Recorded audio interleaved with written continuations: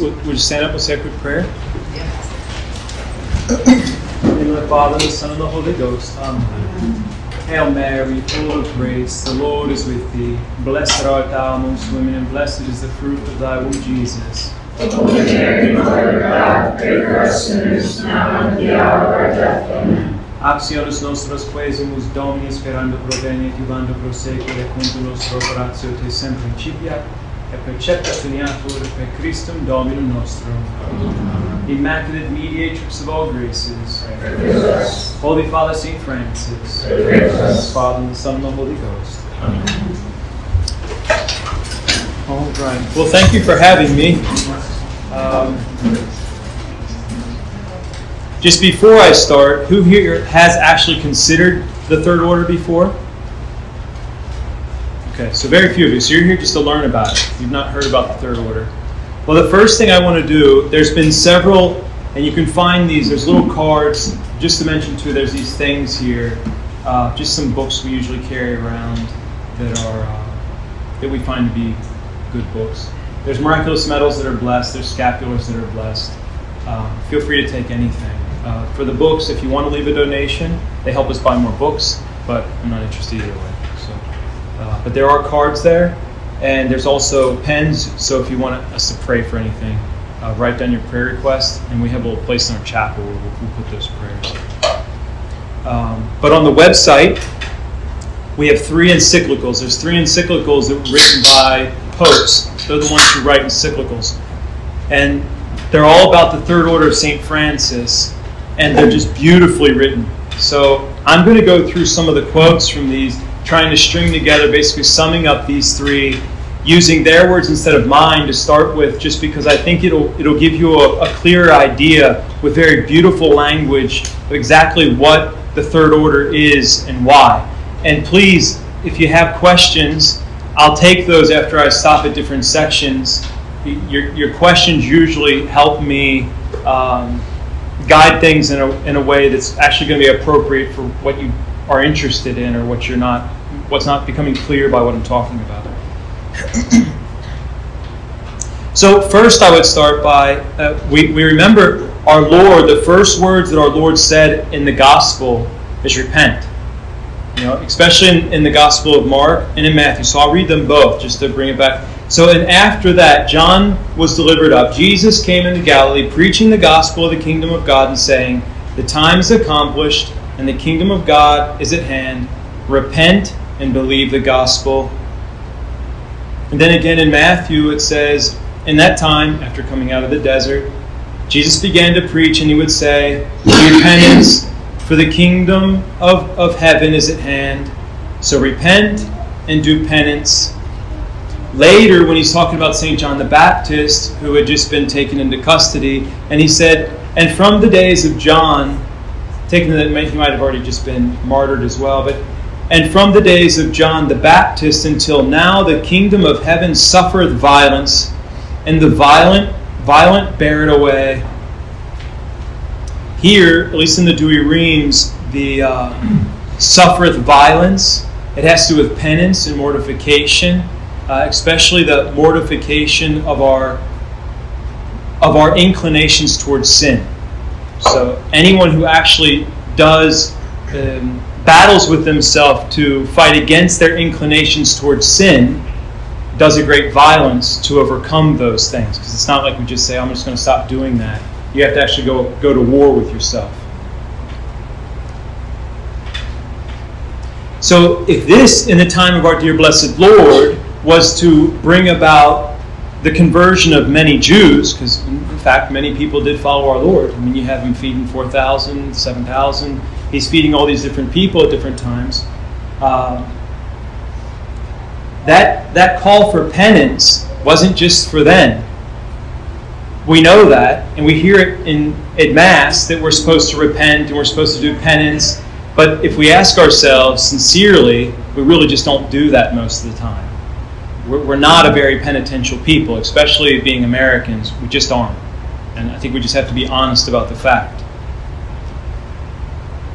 Could it be said to us, as St. John the Baptist had said to the Pharisees and the scribes, You brood of vipers, who hath showed you to flee from the wrath to come? Bring forth therefore fruits worthy of penance.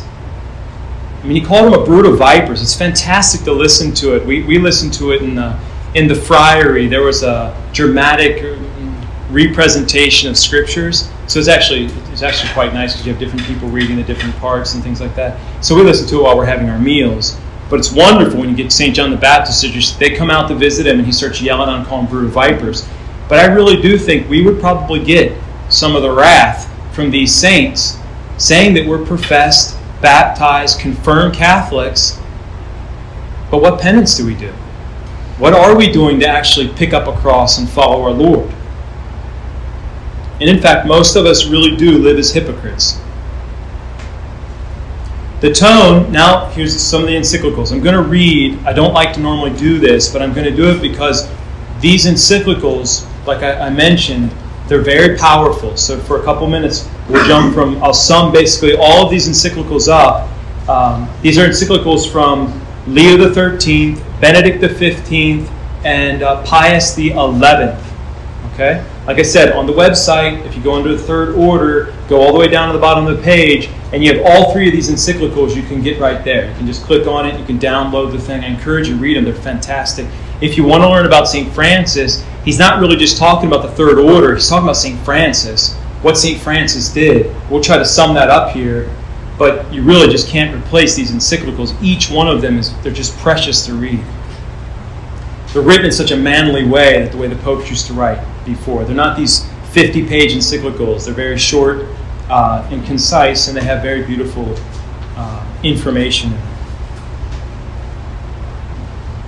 So the fact is that Christians today have grown cold, and most of us are quite ignorant of what it means to be a Christian. Remember, we don't come from a Christian culture.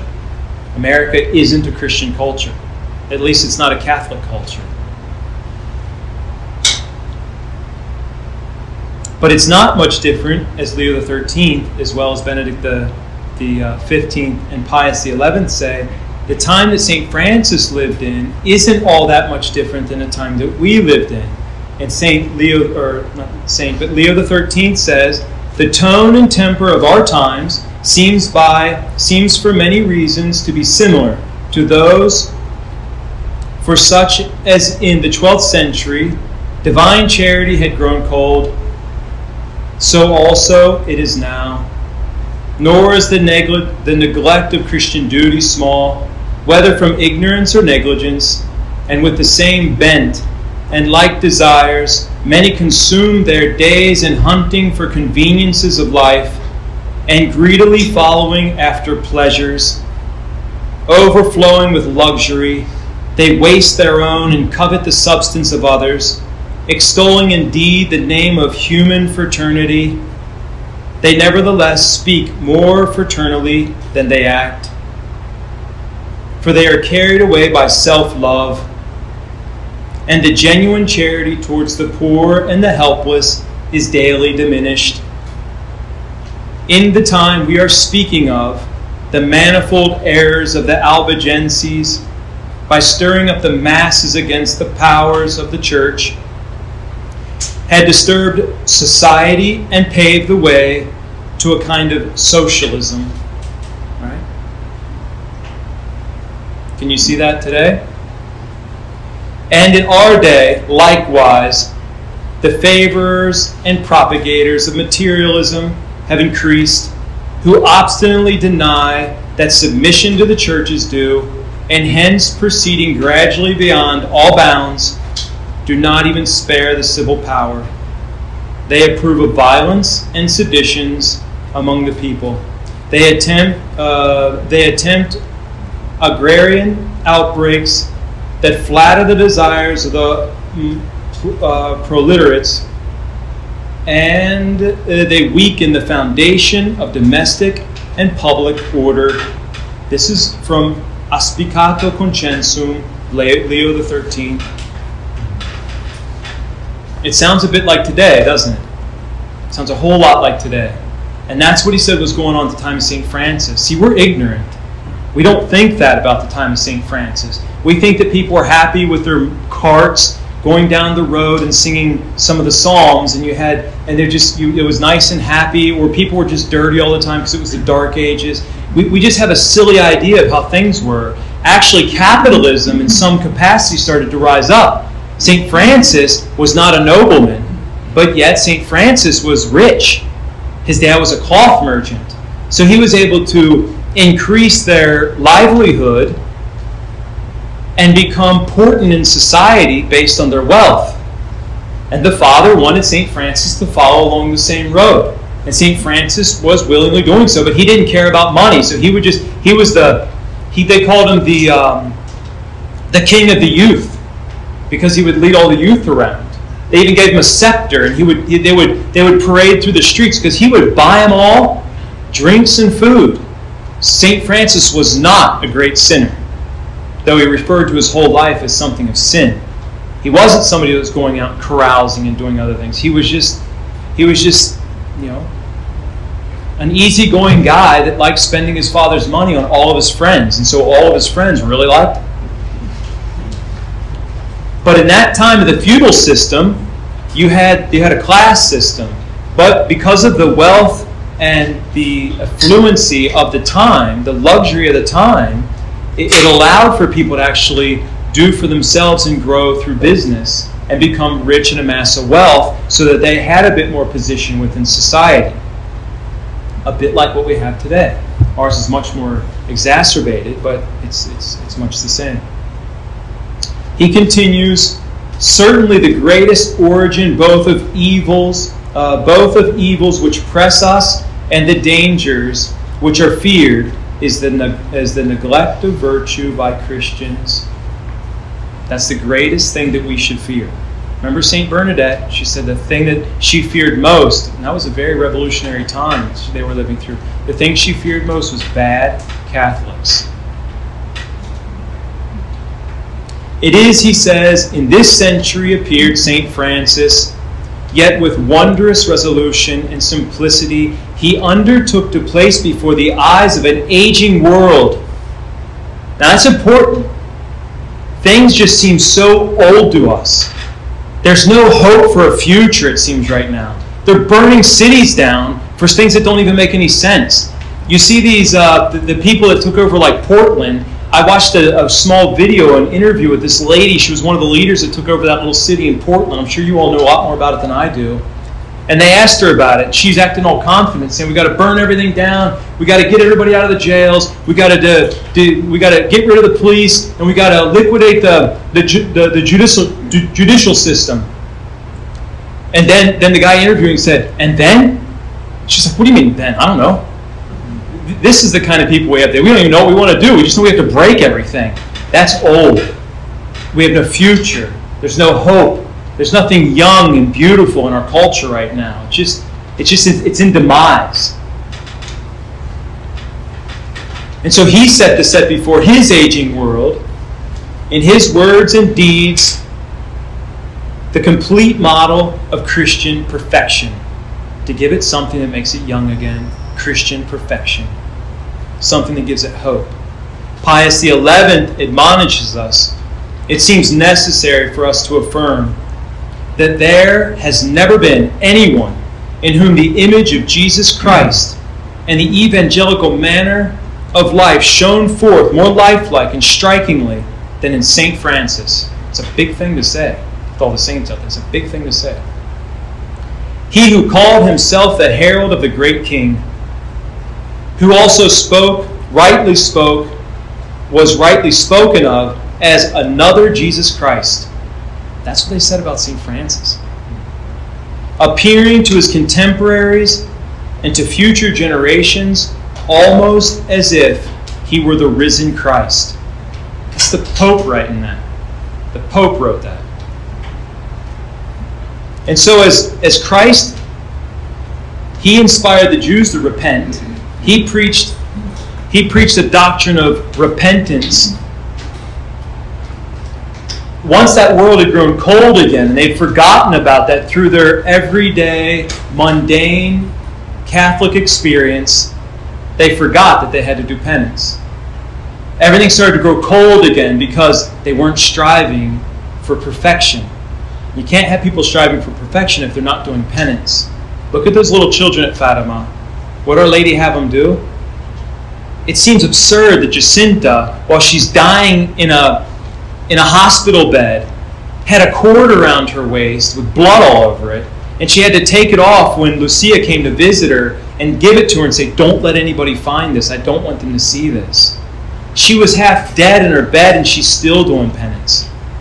What's that make you think about the penance you're doing?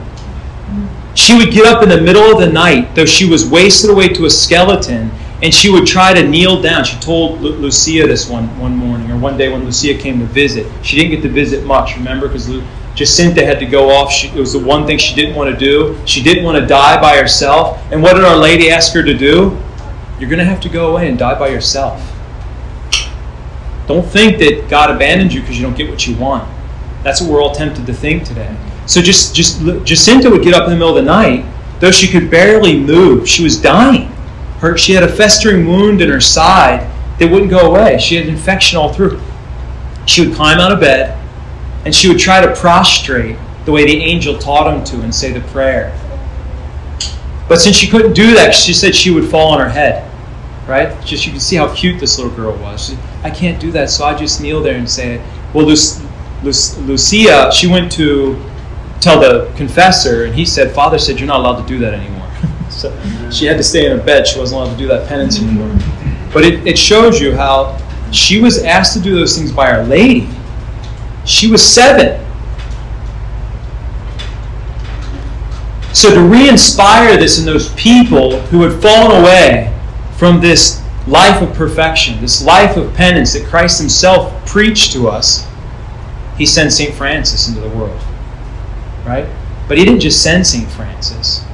Saint Francis was already there. Saint Francis is just like us. Saint Francis was probably worse than some of you young men here because he was out there in the streets running around. They'd be singing these carols through the streets. I don't know who's been to Assisi.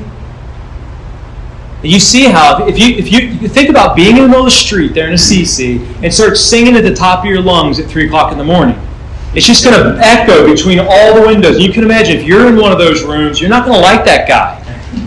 That's who St. Francis was for these people, though he did have a good reputation. So it's not like our Lord picked this guy that was already just pure as can be, at least in intention. St. Francis was not, probably never fell into mortal sin, no matter what strange movie you watch. Probably never fell into mortal sin. But St. Francis still had to go through a whole process of conversion. But that process of conversion, it came about for the simple fact that he decided to cooperate with grace. And that's what grace did with him. And then in the end, God stamped into his flesh his holy wounds. That's why St. Francis had the stigmata. Not just because it was some strange gift that he wanted to give. He's the first out of so many. That's true. He is the first out of so many if St. Paul didn't have it. But he didn't just get stamped with the holy stigmata just for some interesting gift from God. He got stamped, as St. Bonaventure says in his great work, the Legenda Maior, the major life of St. Francis. In that life, he goes through to show, in that beautiful short work, if you haven't read it, I really encourage you to get it. You can buy these copies online. They cost almost nothing nowadays. He shows how St. Francis was stamped with the stigmata because he had conformed himself perfectly to Christ and him crucified. Just like we're all supposed to do. We're all supposed to do it. Now, Leo XIII goes on to tell us about this Christian perfection. Now the perfection of Christian virtue lies in that disposition of soul which dares all that is arduous and difficult. Its symbol is the cross, which those who would follow Jesus Christ must carry on their shoulder. The effects of this disposition are a heart detached from mortal things, complete self-control, and a gentle, resigned endurance of adversity. Those are things to meditate on every day. Every day. The effects of this disposition of heart are detachment from mortal things, complete self-control, and a gentle and resigned endurance of adversity. We know what it's like when we get adversity. Maybe one we can handle, then the second one we're weeping, and the third one we're asking God, why is He treating us that way? You know I'm not. You know it's not a lie. We're all there. Most of us don't take much difficulty, and that's why God doesn't give us much difficulty anymore. If you were to accept difficulty, God would give it to you because you would save abundant souls by accepting it. That's why Our Lady said that we have to do a lot of penance and pray, because nobody's praying for those sinners and they're just going to hell. Right? That's what that all means. In fine, the love of God and of one's neighbor is the mistress and sovereign of all other virtues. Such is the power that it wipes away all the hardship that accompany the fulfillment of duty and renders the hardest labors not only bearable, but agreeable. Therefore, Pius XI in Rite Expiatis, he writes this: as a matter of fact, by his practice of all the virtues in a heroic manner, by the austerity of his life and his preaching of penance, by his manifold and restless activities for the reformation of society, the figure of Francis stands forth in all its completeness, proposed to us not so much for the admiration as for the imitation of Christian peoples. As the herald of the great King, his purposes were directed to persuading men to conform their lives to the dictates of evangelical sanctity and to the love of the cross. You know, often we hear about penance. We hear it from the pulpit often, and it's right that when we hear about these extreme penances that a lot of the saints are doing, we say that that's for our admiration, not for our imitation. Right? Taking the discipline to blood every single night, St. John Mary Vianney and many other saints. That's for our admiration, but not for our imitation. Well, here the Pope is saying, St. Francis and all the extreme stuff he did, not so much for our admiration, but for the imitation of all Christian peoples. But he said, for the reformation of society. And this is what would transform. If you want to know, how do you transform the society? If you have a bunch of Christians who are doing their duty and striving for Christian perfection, everything will change. Because you're not afraid to die. If you're not afraid to die, what are you going to be attached to? But right now you're attached to so many things and you're afraid to die. And so Benedict XV says, in truth, what is at hand definitively is, by imitation of Francis of Assisi, to open to the greatest possible number of souls the way which will lead them back to Christ. It is in this return that resides the firmest hope of salvation for society. The words of St. Paul, "Be my imitators, as I myself am of Christ." That's 1 Corinthians 11. We can with good right put upon the lips of St. Francis, who in imitating the apostle has become the most faithful image and copy of Jesus Christ. St. Francis has become the most faithful and perfect copy, faithful copy or image of Jesus Christ. That's in Sacro Propendium of Benedict XV. In conclusion to all these writings, there's a couple more, but in Auspicato Conscientium of Leo XIII, for these reasons it has been long and especially our desire that everyone should, to the utmost of his power, aim at imitating Saint Francis of Assisi. Therefore, as hitherto, we have always bestowed special care upon the third order of Saint Francis. So now, being called by the supreme mercy of God to the office of the sovereign pontiff, since thereby we can most opportunely do the same, we exhort Christian men not to refuse to enroll themselves in this sacred army of Jesus Christ. Many are those who everywhere of both sexes have already begun to walk in the footsteps of the seraphic Father with courage and alacrity. With zeal we praise and especially commend, so that, venerable brethren, we desire that by your endeavors especially it may be increased and extended to many.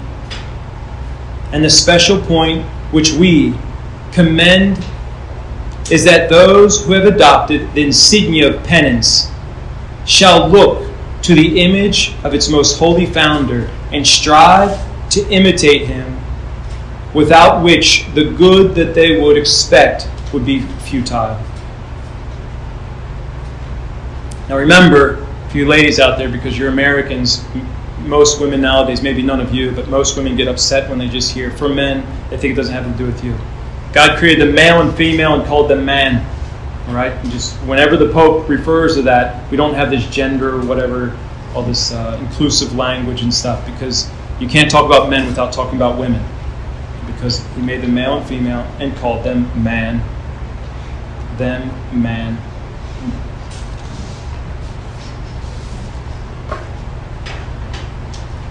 And so what is the third order? Pope Benedict XV tells us, profoundly saddened by the misfortunes which the Church was then passing through, Francis conceived the incredible design of renewing everything conformably to the principles of the Christian law. After having founded a double religious family, one of brothers and the other of sisters, who pledged themselves by solemn vows to imitate the humility of the cross, Francis, in the impossibility of opening the cloister to all whom desired, of being formed in his school, drew to him, resolved to procure, even for souls living in the whirlpool of the world, the means to tend to Christian perfection. He founded then an order, not a club, an order, properly called tertiaries, differing from the two other orders in that it would not bear the bond of the religious vows, but would be characterized by the same simplicity of life and the same spirit of penance. Thus the project, which no founder of a religious order had yet imagined, to cause the religious life to be practiced by all. Francis first conceived the idea, and of the grace of God gave him to realize it with the greatest success. We have no other proof of it than this beautiful homage of Thomas of Celano, the very first biographer of Saint Francis, who was a companion and knew him personally, actual companion, ordered by the Pope to write it. Marvelous workman, whose example, direction, and teaching had this admirable result, to renew in both sexes the Church of Christ, and to lead to triumph a triple phalanx of souls, that means a body of troops, preoccupied with their salvation. Sacro Propendium, number 5. So what's the rule? What's the rule that they have to follow? Because remember, three different orders. An order has a rule that they have to follow. Simply put, this is what Leo XIII says. For its rule consists only in obedience to God and His Church, to avoid factions and quarrels, and in no way to defraud our neighbor, to take up arms only for the defense of religion and one's country, to be moderate in food and in clothing, to shun luxury, and to abstain from the dangerous seductions of dances and plays. Gregory IX, who knew Saint Francis, but became Pope when the Third Order was already quite large and was all over Europe. He said this: "So Gregory IX publicly praised their faith and courage, nor did he hesitate to shelter them with his authority and to call them as a mark of honor, soldiers of Christ and the new Maccabees." So,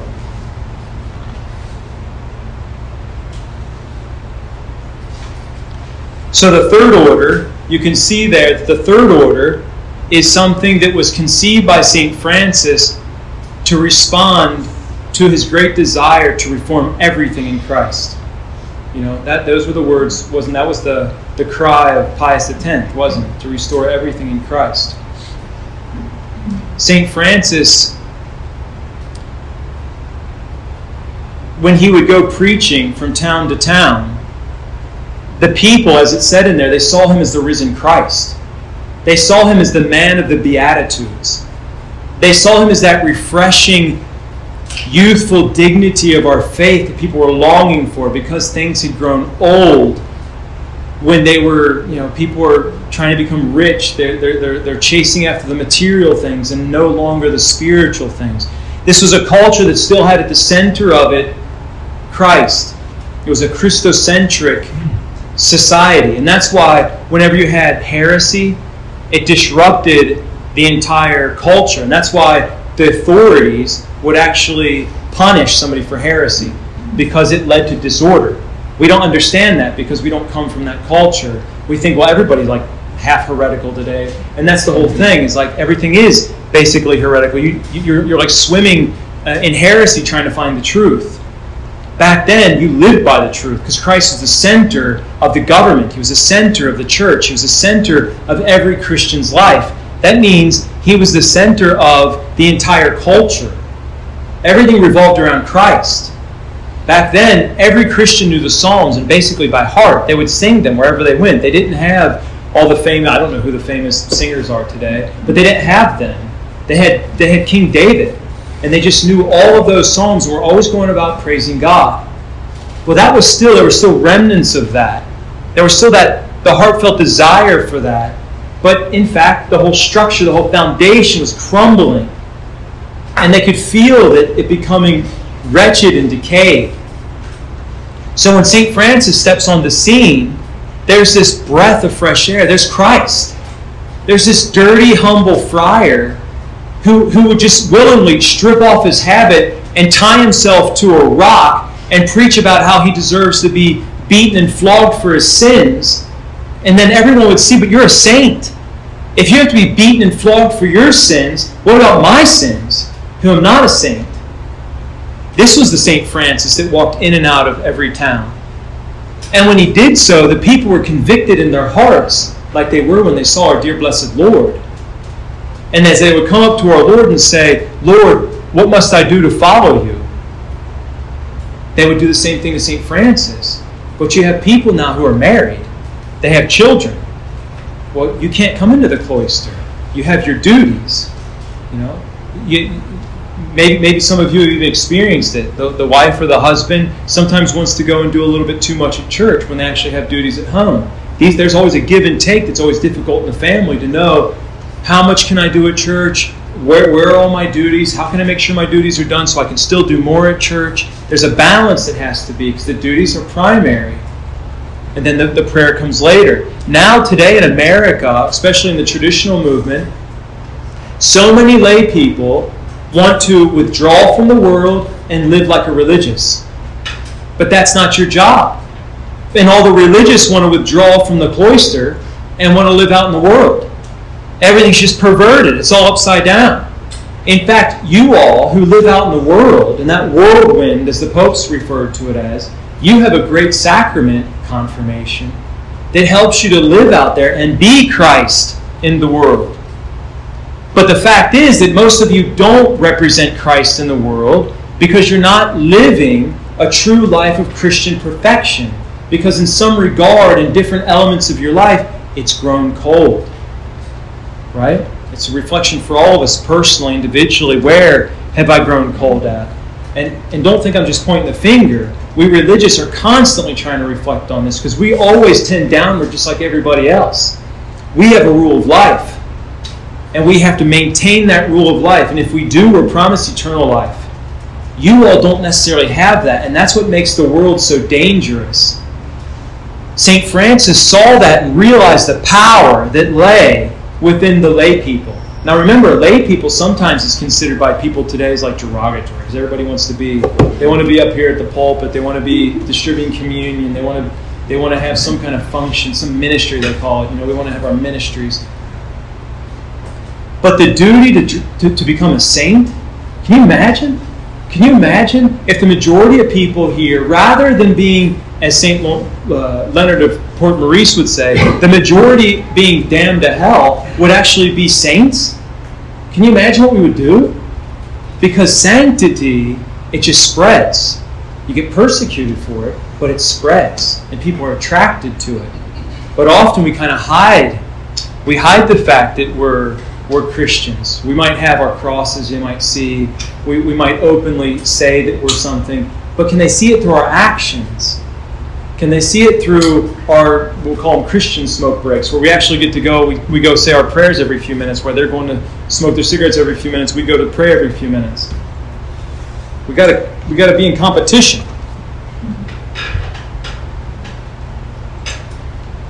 So the third order, it was a rule of life. A rule that was established by St. Francis to give that rule, that order, that structure to a lay person's life so they can keep maintaining. When they start to tend downward, as we all do, they can keep climbing back up and stay at that rule. It gives them that structure for which to be Christ in the world, for which to live in a fraternity of people who are striving to make Christ present to the world. Does that make sense? Now, I didn't finish, but when you hear the word lay person, it comes from the laus tu teu. It's the Greek. It means basically the consecrated people of God. That's a beautiful thing. It's just in our language, in English, layperson just doesn't sound all that great, right? But it means you're the consecrated people of God. And that happens at your baptism. That's when you become part of the laus tu teu.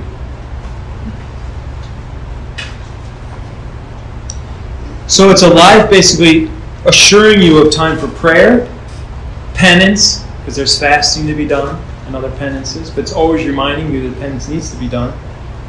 Growth in virtue, detachment from earthly things, and attachment to heaven. Sometimes we're just not too attached to heaven. We just expect kind of to get there, right? But very few of us, besides in our words, really think about how we're looking forward to dying, right? We might say it, but how many of you are actually looking forward to dying? Hopefully it comes soon, right? Does that ever happen in the family? Oh, hopefully I'll be dead soon. Not only because bad things are happening, but hopefully. Because like St. Pio, with St. Pio they said, one of the brothers went to him and said, oh, we're praying for you, you'll be with us a lot longer. And he scolded him and said, what are you doing? He said, do you hate me? St. Pio was looking forward to dying because he wanted to go to heaven. This world really doesn't have a lot for us. But we want to be here as long as we're supposed to be here. But we should be making a purpose for the wretched existence that we have to toil through.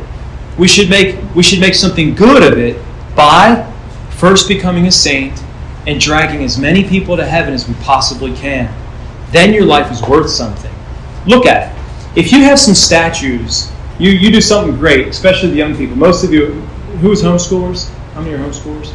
Probably the great majority. Some are public schools. In public school, they tell you you're going to do something great, you're going to change the world, right? It's just a big lie. And everybody knows it's a big lie. Look, even if they make a statue of you someday, somebody's going to tear it down anyways. It's what they're going to do. It's like you got no chance to leave a name for yourself unless you become a saint.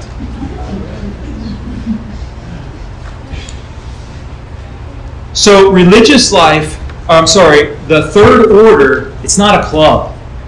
It's not a group of people that you just kind of get together and say, hey, I like that group and I like to go to the meetings with them because I really get along with them and I like the way they kind of do stuff sometimes. No, it's because you want to be religious.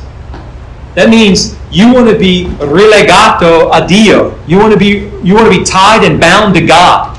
That's what religion means. You want to exercise in a greater way your consecration to God. The virtue of religion to God. The sacrifice you offer to God. That's what you want to do. And so becoming a religious is binding yourself to Him in some special way. That's what the third order is for lay people. It's religious life for lay people. Though it is not binding by sin, by pain of sin. Whereas we religious who take vows and separate ourselves from the world, our job is to be religious. Our job is to say our prayers. Our job is to get up in the middle of the night and to go to the chapel and pray for an hour and then go back to bed and then get up again and to deal with the brothers that live there that we don't like, and the list goes on. Your job is to take care of your families, to go to work, to do what you're supposed to do. And if that gets in the way of your duties as a third order, it's not under the pain of sin. You strive to do that rule of life. And when your duties get in the way, you just very peacefully say, well, blessed be God forever. I can't do that right now. It becomes a penance not to be able to do your religious duties, which probably obtains a huge amount of grace for lay people. Doing what you ought to do over what you desire to do really can save a lot of souls without you doing almost anything to save them. Does that make sense? Jacinta had to suffer all that stuff. All we have to do is do what we're supposed to do. So it's not a club, it's religious life. It's a fraternity. It's difficult for fraternities today because, like, I'm getting people that are interested in the third order and they're contacting me from all over the world. Well, how do you do a third order for people all over the world? I know it's necessary because we're not going to pull the culture out of the sewer unless we have third order members everywhere, becoming saints everywhere, working out in the world, being Christ everywhere. Until that happens, things aren't going to change. That's what changed the feudal system. I don't know if you know that. The feudal system is what rose up after the whole Roman Empire collapsed. And it collapsed because of, dare I say, it was the sexual perversities of the time. It was also the matriarchs in the family. And the dog replaced the children. Sound a bit like today? So things got pretty out of hand and everything just fell apart. And when it all fell apart, there was nobody to defend. They didn't have the police.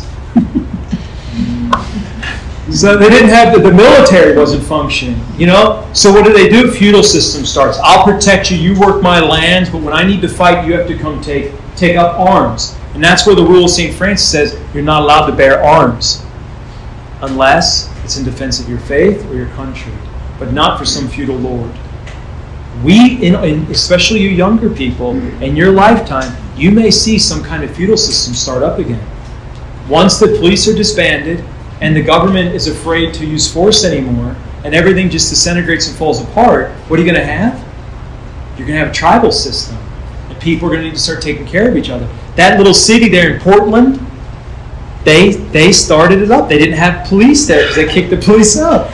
So what do? They had a little gang go around and start doing extortion, say, we'll take care of your business if you pay us this much money. That's what's going to happen as the culture collapses. And don't think it's not close to collapsing. It's close. But what will rebuild it? The truth will rebuild it. We're the only ones that have that. We're Catholic. You're going to need the truth to rebuild the culture. So there's fraternity. And the fraternity comes from tertiaries, third order members, that's what tertiaries are, who come together at least once a month for meetings. They support themselves in the meetings. They talk about different spiritual things. They work on some kind of apostolate that might need to happen. They identify the sick members of the group who need to be visited or cared for. So you already develop a system. So many don't have extended family anymore. And if they don't have extended family, the third order helps with that by providing not only for them if they fall on hard times, because all the third order members put money in a hat at each meeting, and that money gets put aside to help its members or some other charitable cause that they decide to use the money for. Okay? They make sure to visit the sick members and other members. But you have a whole team, a whole troop of people out there that are now identifying good works that need to be done, and they're able to go around doing good things. That means the corporal and spiritual works of mercy. How many of them do you ever do? You know you almost do none of them. We almost don't do any of those. We just talk about them and try to feel good about it. But really, all the corporal and spiritual works of mercy, we should try to be exercising those in some way. But in all honesty, in all fairness, they're not easy to do today. We don't know where to go. We don't know who to talk to. We don't know where to give our money. You don't know where the money's going. It's just a difficult situation. So there's fraternity. Also to pray with the fraternity. It creates these little Christian societies. Kind of like what we have already with the Latin Mass community, but now you have people that all come together that are following the same spirituality and the same rule of life, and you're supporting each other in that to get each other to heaven.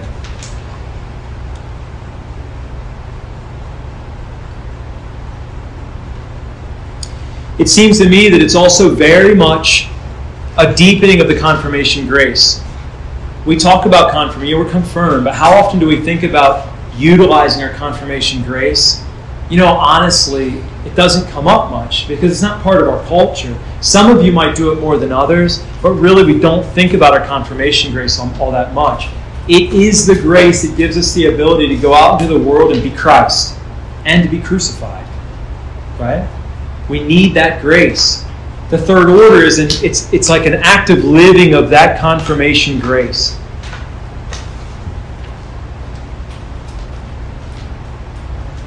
And so I already kind of mentioned it, but they said to our Lord, "Lord, are there few are there few that are saved?"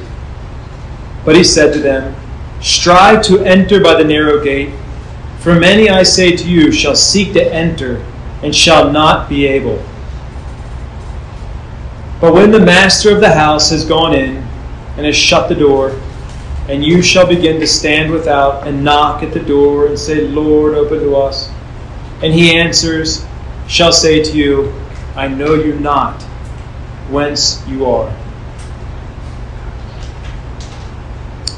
The commentary is, "shall seek, shall desire to be saved, but for want of taking sufficient pains and being thoroughly and earnest, shall not attain it." Many of us come from, well, we all do, we're all Americans. We come from an American culture that is steeped in materialism and capitalism. We naturally strive after success and to own. We want to have a bigger house because we have more money. We want to have a better car because we have more money that can get us a better car. We're always trying to do it a little bit more, and you know it by the bills that come in every month. Saint Francis strove, and the great first third order members strove to live in actual poverty. That is, actual detachment from the things of this world. The first great tertiary, Blessed Lucasio of Pozzibondo, and his wife was Bonadonna. It's a strange name, good woman. His wife's name was Good Woman. They were the first third order members. And Lucasio, Blessed Lucasio, was a friend of St. Francis when St. Francis was still a cloth merchant. Lucasio was a very avaricious man. He just sought after wealth. And he was really hard on people. And then somehow God gave him a grace and he converted. He sold basically everything he had, retained just enough land that he could harvest crops on it to take care of himself, and everything else that he had, he used for everyone that needed it. He lived in great penance, and that way him and his wife, they both agreed, because it's the best way to do it, to have the husband and wife agree to live in that way. And they used everything they could come up with to help other people, but they kept exactly what they needed to sustain themselves. That's what poverty is. It's not to live, not to use the words that confuse us, to live in poverty and squalor. No, we're not supposed to live in squalor. We're to be detached from things. We don't need a car that when you open the door, it has a hologram with an emblem there, so you don't miss your step, and all the other perks that we can get in life. But really, if we think about a car that costs $10,000, will it work? Yeah, it'll work. Nowadays, they actually you can drive them a long time. You get like a Toyota. I'm not trying to make a sales pitch for Toyota. The point is that we have to realize our culture. We have to know because we are sons and daughters of our cultural experience. What is it and how can we break from that cultural experience to live as true Catholics and sons and daughters of God so that we can make Christ present wherever we go and make sure that when we die, we go straight to heaven? Because that is possible. But it's not possible unless we live a heroic lifestyle. Right? So let's say a quick prayer. In the name of the Father, and the Son, and the Holy Ghost. Amen. Agimus tibi gratias omnipotens Deus, per universis beneficis tuis, qui vivis et regnas in saecula saeculorum. Amen. Immaculate Mediatrix of all graces, pray for us. Holy Father, Saint Francis, pray for us. The Father, and Son, and the Holy Ghost. Amen. Thank you, everybody. Thank you.